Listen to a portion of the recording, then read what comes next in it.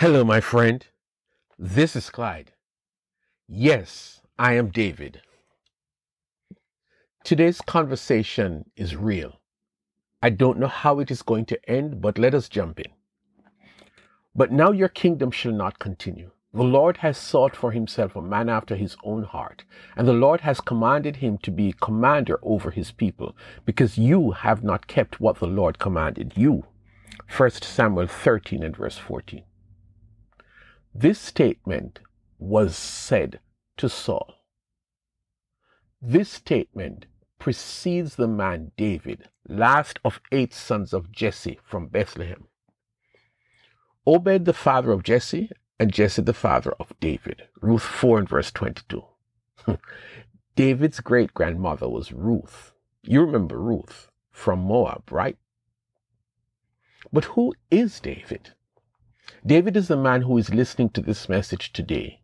Strong, passionate, talented, sensitive, flawed, but a man with a good heart. David is you and me. We really meet him in a weird situation.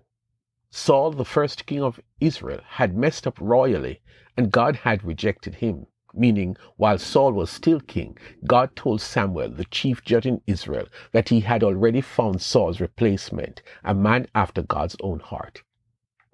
The day Samuel went to anoint this man who God had chosen, Samuel learned a lesson.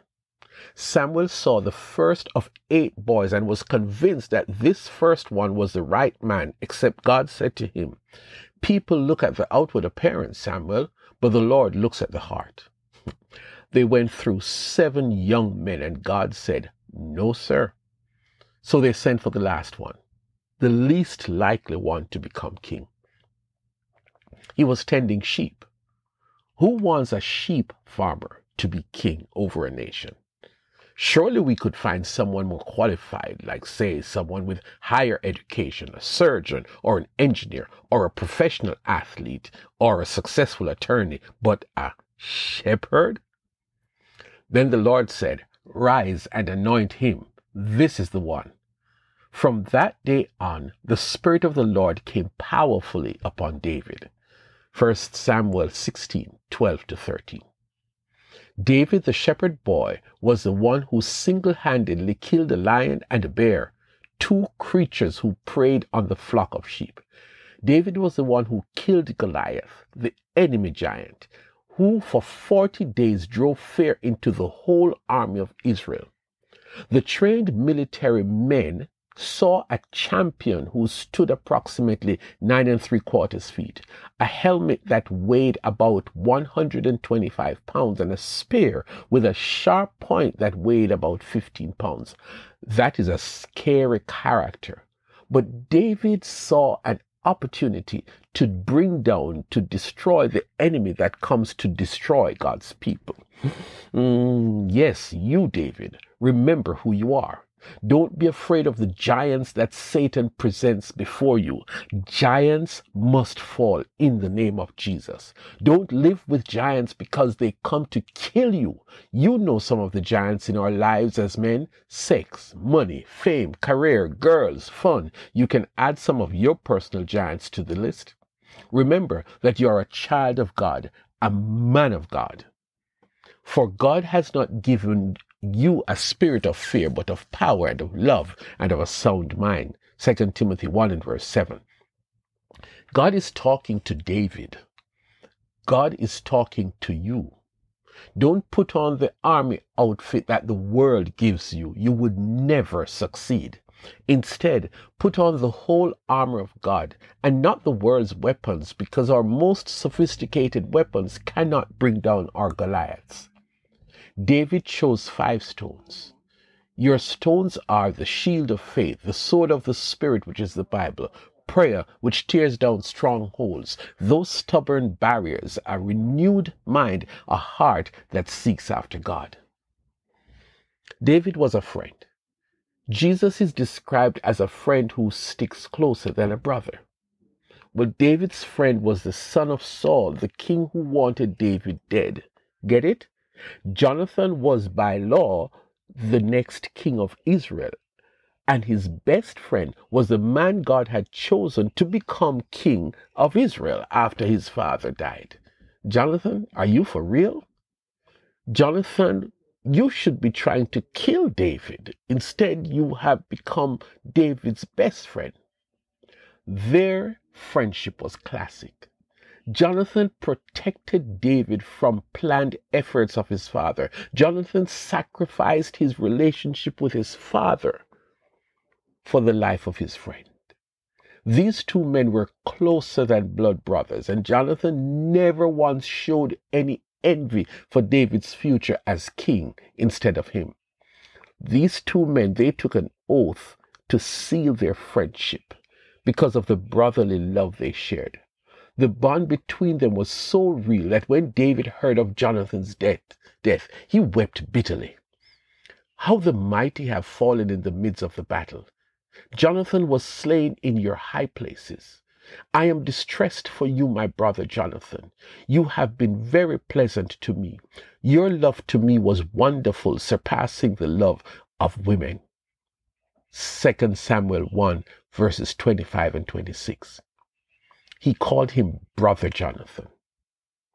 Every David needs a friend like Jonathan, that friend who would do anything for you out of love and not for what they can get out of you. Every David needs a friend who's got his back fully. You need that kind of friend. David loved women, beautiful women. David was like you. He adored women. In 2 Samuel 5 and verse 13, we read, after he left Hebron, David took many concubines and wives in Jerusalem, and more sons and daughters were born to him. You get the picture? We know the story of Bathsheba. David committed adultery with Bathsheba and formalized it by killing her husband and marrying her.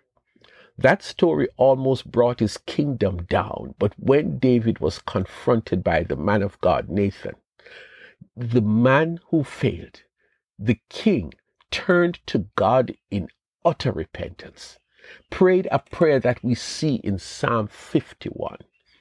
Create in me a clean heart, O God, and renew a right spirit within me. He was truly sorry for his sins. David teaches you and me to own up to our sins and be willing to turn to God and repent. One more thing about David. One more thing about you. You are a son of God. You love God and God loves you, and that is a relationship that you must treasure. Your God takes his relationship with you seriously. I will be his father, and he shall be my son. If he commits iniquity, I will chasten him with the rod of men and with the blows of the sons of men. But my mercy shall not depart from him, as I took it from Saul, whom I removed from before you.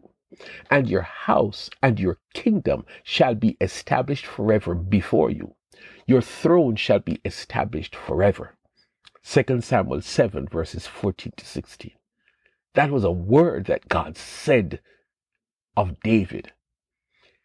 Nearly 1,000 years after David's death, the great apostle Paul was giving an exhortation to a group of Christians, Jews and Gentiles.